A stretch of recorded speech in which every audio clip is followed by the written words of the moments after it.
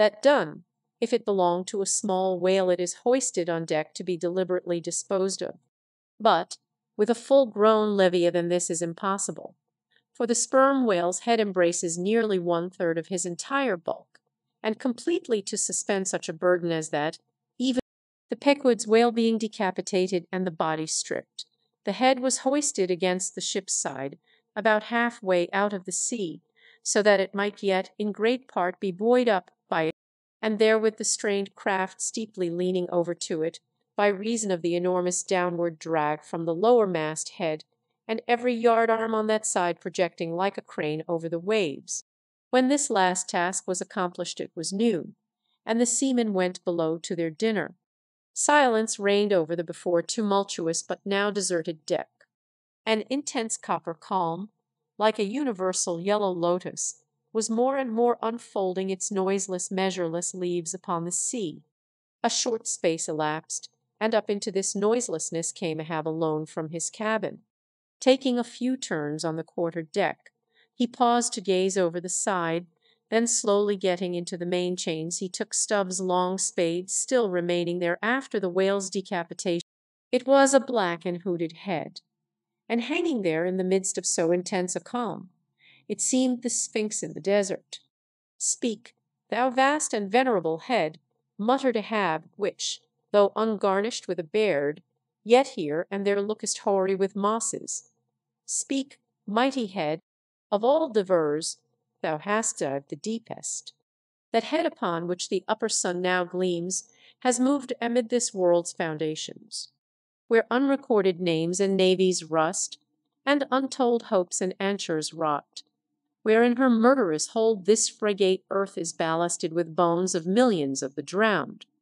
Thou hast been where bell or diver never went, hast slept by many a sailor's side, where sleepless mothers would give their lives to lay them down. Thou saw'st the locked lovers when leaping from their flaming ship, heart to heart they sank beneath the exulting wave, true to each other, when heaven seemed false to them. Thou saw'st the murdered mate when tossed by pirates from the midnight deck. For hours he fell into the deeper midnight of the insatiate maw, and his murderers still sailed on unharmed. O head, thou hast seen enough to split the planets and make an infidel of Abraham, and not one syllable is thine. Sail ho! Cried a triumphant voice from the mainmast head. Well now, that's cheering, cried Ahab, suddenly erecting himself, while whole thunderclouds swept aside from his brow. That lively cry upon this deadly calm might almost convert a better man. Where away, 3 points on the starboard bow, sir, and bringing down her breeze to us, would now Saint Paul would come along that way, and to my breezelessness bring his breeze.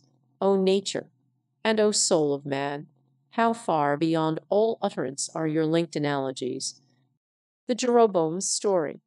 Hand in hand, ship and breeze blew on, but the breeze came faster than the ship, and soon the Pequod began to rock. By and by, through the glass the strangers' boats and manned mast-heads proved her a whale ship, but as she was so far to windward, and shooting by, apparently making a passage to some other ground, the Pequod could not hope to reach her. So the signal was set to see what response would be made. Here be it said that, like the vessels of military marines, the ships of the American whale fleet have each a private signal, all which signals being collected in a book with the names of the respective vessels. Thereby the whale commanders are enabled to recognize each other upon the ocean, even at considerable distances and with no small facility. The Pequod's signal was at last responded to by the strangers setting her own, which proved the ship to be the Jeroboam of Nantucket. Squaring her yards, she bore down, ranged abeam under the Pequod's lee, and lowered a boat. Soon drew nigh, but as the sun, it turned out that the Jeroboam had a malignant epidemic on board, and that Mayhew, her captain, was fearful of infecting the Pequod's company. For, though himself and boat's crew remained untainted, and though his ship was half a rifle shot off, and an incorruptible sea and air rolling and flowing between, yet but this did by no means prevent all communications. Preserving an interval of some few yards between itself and the ship, the Jeroboam's boat, by the occasional use of its oars, contrived to keep parallel to the Pequod, as she heavily forged.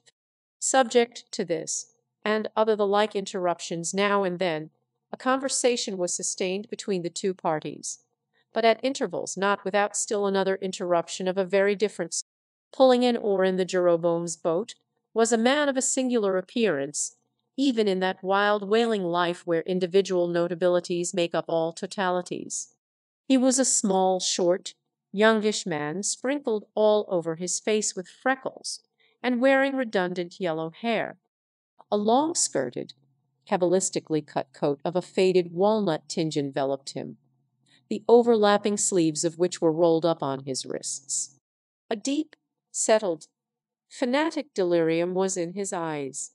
So soon as this figure had been first descried, Stubb had exclaimed, "That's he, that's he, the long-togged scaramouch the town-house company told us of." Stubb here alluded to a strange story told of the Jeroboam. According to this account, and what was subsequently learned, it seemed that the scaramouch in question had gained a wonderful ascendancy over almost everybody in the Jeroboam. His story was this. He had been originally nurtured among the crazy society of Neskuna Shakers, where he had been a great prophet. In their cracked, secret meetings, a strange, apostolic whim having seized him, he had left Neskuna for Nantucket, where, with that cunning peculiar to craziness, he assumed a steady common. They engaged him, but straightway upon the ship's getting out of sight of land, his insanity broke out in a freshet. He announced himself as the Archangel Gabriel, and commanded the captain to jump overboard. He published his manifesto, whereby he set himself forth as the deliverer of the isles of the sea and vicar general of all Oceanica. The unflinching earnestness with which he declared these things, the dark, daring play of his sleepless, excited imagination, and all the preternatural terrors of real deliverance. Moreover, they were afraid of him. As such a man, however, was not of much practical use in the ship, especially as he refused to work except when he pleased, the incredulous captain would fain have been rid of him. So strongly did he work upon his disciples among the crew, that at last in a body they went to the captain and told him if Gabriel was sent from the ship, not a man of them would remain. He was therefore forced to relinquish his plan. Nor would they permit Gabriel to be any way maltreated, say or do what he would. So that it came to pass that Gabriel had the complete freedom of the ship. The consequence of all this was, that the Archangel cared little or nothing for the captain and mates, and since the epidemic had broken out, he carried a higher hand than ever, declaring that the sailors, mostly poor devils, cringed, and some of them fawned before him, in obedience to his instructions, sometimes rendering him personal homage. Such things may seem incredible, but however wondrous, they are true. Nor is the history of fanatics half so striking in respect to the measureless self-deception of the fanatic himself, as his measureless power of deceiving and bedeviling so many others. But it is time to return to the Pequod. "I fear not thy epidemic, man," said Ahab from the bulwarks to Captain Mayhew, who stood in the boat's stern. "Come on board." But now Gabriel started to his feet. Think of the fevers, yellow and bilious. Beware of the horrible plague, Gabriel. "Gabriel," cried Captain Mayhew, "thou must either, but that instant."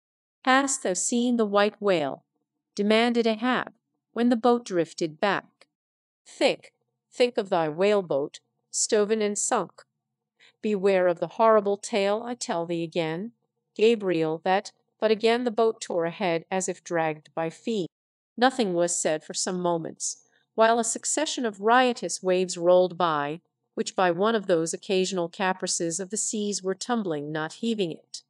Meantime, the hoisted sperm whale's head jogged about very violently, and Gabriel was seen eyeing it with rather more apprehensiveness than his archangel nature seemed to warrant. When this interlude was over, Captain May began a dark story concerning Moby Dick, not, however, without frequent interruptions from Gabriel, whenever his name was mentioned.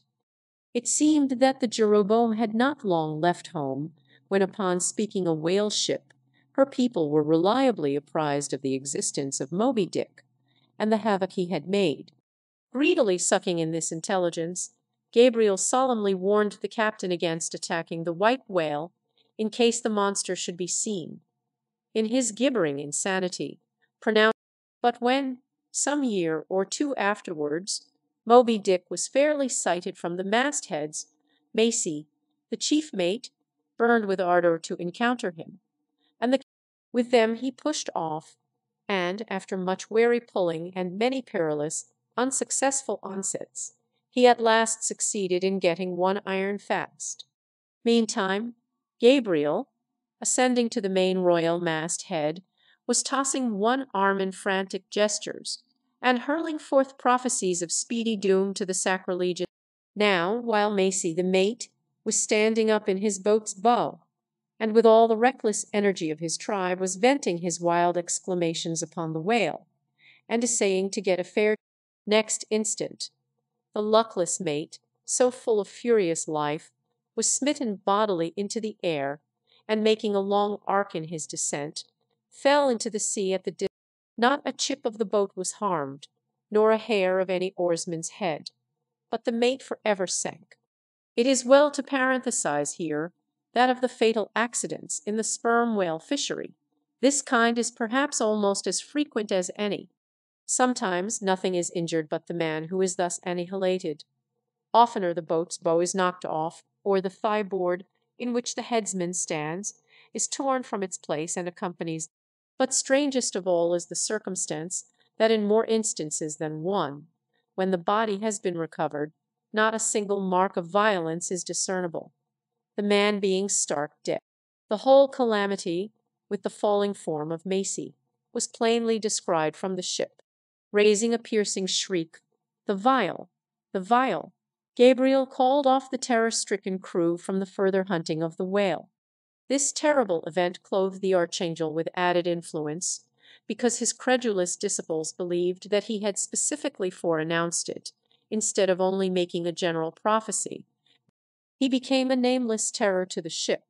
May having concluded his narration, Ahab put such questions to him that the stranger captain could not forbear inquiring whether he intended to hunt the white whale if opportunity should offer. To which Ahab answered straightway. Then Gabriel once more started to his feet, glaring upon the old man, and vehemently exclaimed, with downward pointed, "Starbuck, look over the bag. Every whale ship takes out a goodly number of letters for various ships, whose delivery to the persons to whom they may be addressed depends upon the mere Thus, most letters never reach their mark, and many are only received after attaining an age of 2 or 3 years or more." Soon Starbuck returned with a letter in his hand. It was sorely tumbled, damp, and covered with a dull spotted green mold, in consequence of being kept in a dark locker of the cabin. Of such a letter, Death himself might well have been the post-boy. "Canst not read it?" cried Ahab. "Give it me, man."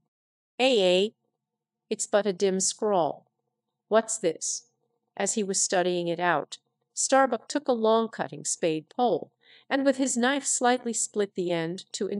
Meantime, Ahab, holding the letter, muttered, "Mr. Yes, Mr. Harry, a woman's pinny hand, the man's wife, I'll wager. Mr. Harry Macy, ship Jeroboam, why it's Macy, and he's dead, poor fellow, and from his wife," sighed Mayhew, "but let me have it." "Nay, keep it thyself. Captain Mayhew stand by now to receive it." And taking the fatal missive from Starbuck's hands, he caught it in the slit of the pole, and reached it over towards the boat. But as he did so, the oarsmen expectantly desisted from rowing. The boat drifted a little towards the ship's stern, so that, as if by magic, the letter suddenly ranged along. He clutched it in an instant, seized the boat knife, and impaling the letter on it, sent it thus loaded back into the ship. It fell at Ahab's feet. Then Gabriel shrieked out to his comrades to give way with their oars, and in that manner the mutinous boat rapidly shot away from the Pequod. As after this interlude the seamen resumed their work upon the jacket of the whale, many strange things were hinted in reference to this wild affair. Chapter 72. The monkey rope. In the tumultuous business of cutting in and attending to a whale, there is much running backwards and forwards among the crew. Now hands are wanted here, and then again hands are wanted there. There is no staying in any one place, for at one and the same time everything has to be done everywhere. It is much the same with him who endeavours the description of the scene. We must now retrace our way a little. It was mentioned that upon first breaking ground in the whale's back, the blubber hook was inserted into the original hole there cut by the spades of the mates. But how did so clumsy and weighty a mass as that same hook get fixed in that hole? It was inserted there by my particular friend Queequeg, whose duty it was, as harpooner, to descend. But in very many cases circumstances require that the harpooner shall remain on the whale till the whole flensing or stripping operation is concluded. The whale, be it observed, lies almost entirely submerged, excepting the immediate parts operated upon. So down there, some 10 feet below the level of the deck, the poor harpooner flounders about, half on the whale and half in the water, as the vast mass revolves like a treadmill beneath him. On the occasion in question, Queequeg figured in the Highland costume, a shirt and socks, in which, to my eyes at least, he appeared to uncommon advantage, and no one had being the savage's bowsman, that is, the person who pulled the bow oar in his boat, the second one from forward, it was my cheerful duty to attend upon him while taking that hard scramble upon the deck. You have seen Italian organ boys holding a dancing ape by a long cord. Just so, from the ship's steep side, did I hold Queequeg down there in the sea by what is technically called in the fishery a monkey rope, attached to a strong strip of canvas belted round. It was a humorously perilous business for both of us. For, before we proceed further, it must be said that the monkey rope was fast at both ends, fast to Queequeg's broad canvas belt, and fast to my narrow leather, so that for better or for worse, we two, for the time, were wedded. And should poor Queequeg sink to rise no more than both usage and honour demanded, that instead of cutting so, then an elongated Siamese ligature united us. Queequeg was my own inseparable twin brother, nor could I any way get rid of the dangerous liabilities which the hempen bond entailed. So strongly and metaphysically did I conceive of my situation then, that while earnestly watching his motions, I seemed distinctly to perceive that my own individuality was now merged in.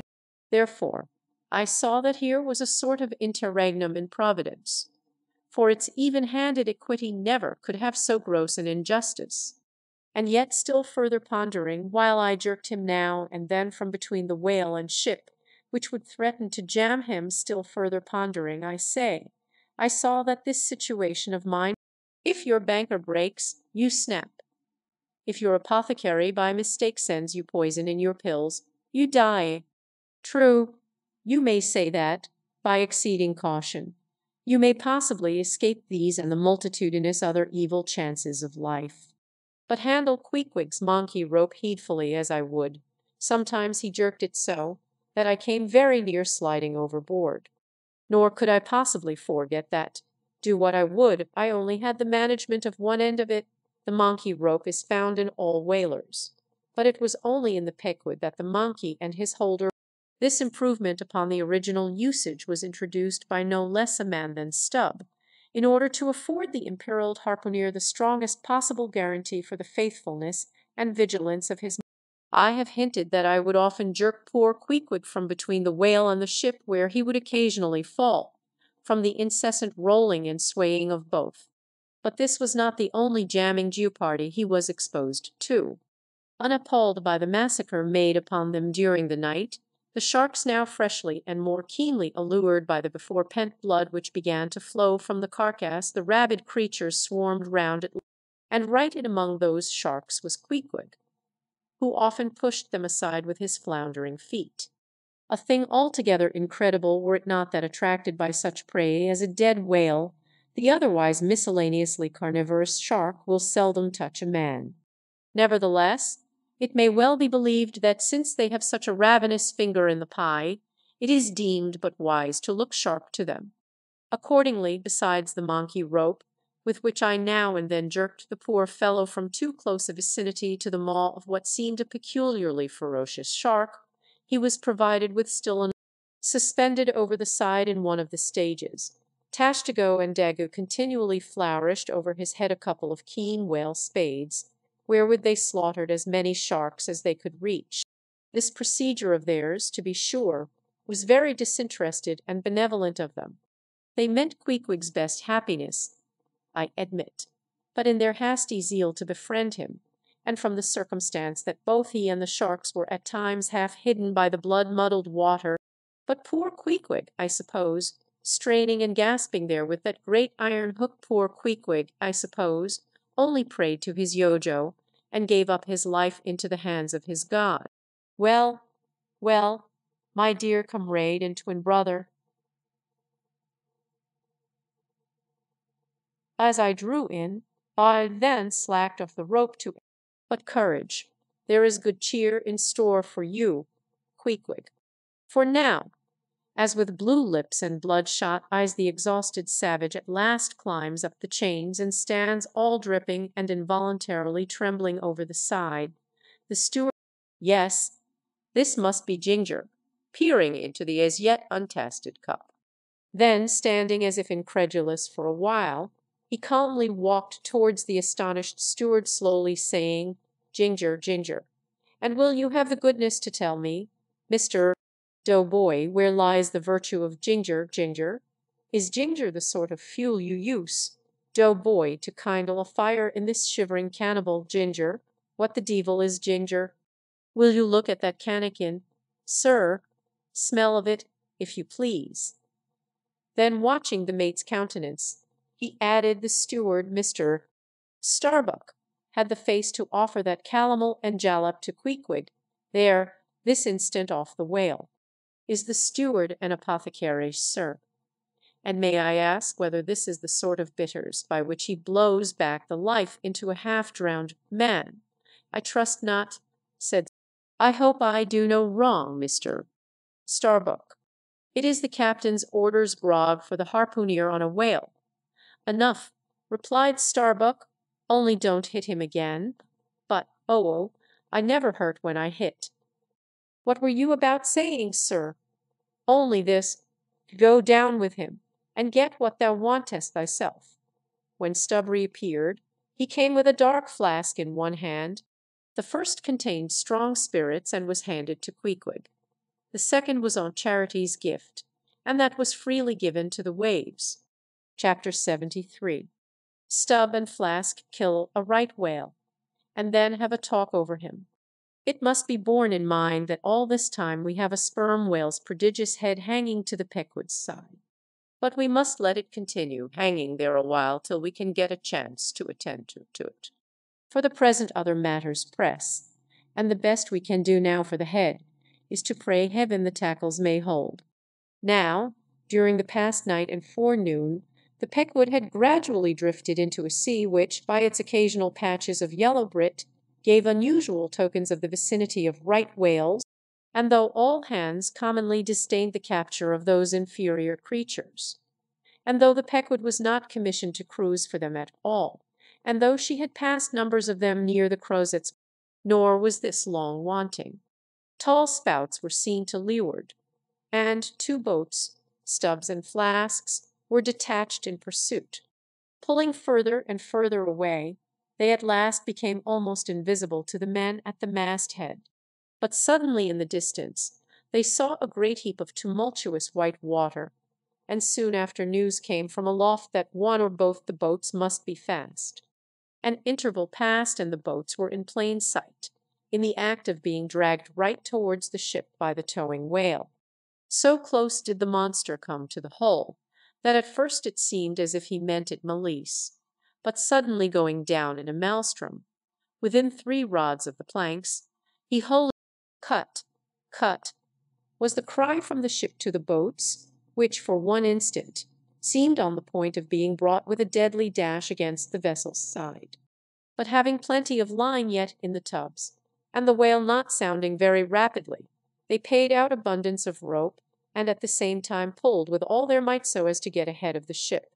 For a few minutes the struggle was intensely critical, for while they still slacked out the tightened line in one direction, and still plied their oars in another, the contending strain threatened to take. But it was only a few feet advance they sought to gain, and they stuck to it till they did gain it, when instantly a swift tremor was felt running like lightning along the keel, as the strained line scraping beneath the ship. But the fagged whale abated his speed, and blindly altering his course, went round the stern of the ship towing the two boats after him, so that they performed a complete circuit. Meantime they hauled more and more upon their lines, till close flanking him on both sides, Stubb answered Flask with lance for lance, and thus round and round the Pequod. At last his spout grew thick, and with a frightful roll and vomit he turned upon his back a corpse, while the two headsmen were engaged in making fast cords to his flukes, and in other ways getting the mass in readiness for towing. Some conversation ensued between them. "I wonder what the old man wants with this lump of foul lard," said Stubb, not without some disgust at the thought of having to do with so ignoble a leviathan.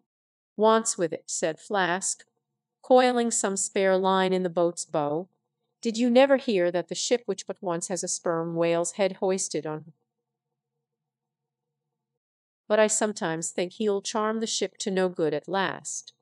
I don't half like that chap, Stubb. Did you ever notice how that tusk of his is a sort of carved into a snake's head, Stubb? Sink him, I never look at him at all. But if ever I get a chance of a dark night, do you believe that cock and bull story about his having been stowed away on board ship? He's the devil, I say. The reason why you don't see his tail is because he tucks it up out of sight. He carries it coiled away in his pocket, I guess. Blast him, now that I think of it, he's always wanting oakum to stuff into the toes of his boots."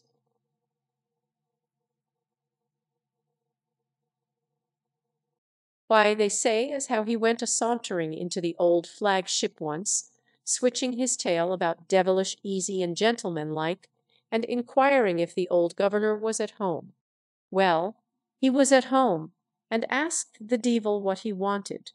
The devil, switching his hoofs up, and says, 'I want John.' 'What for?' says the old governor. 'What business is that of yours?' says the devil, getting mad. 'I want to use him.' 'Take him,' says the governor, and by the Lord, Flask, if the devil didn't give John the Asiatic. But look sharp, ain't you all ready there?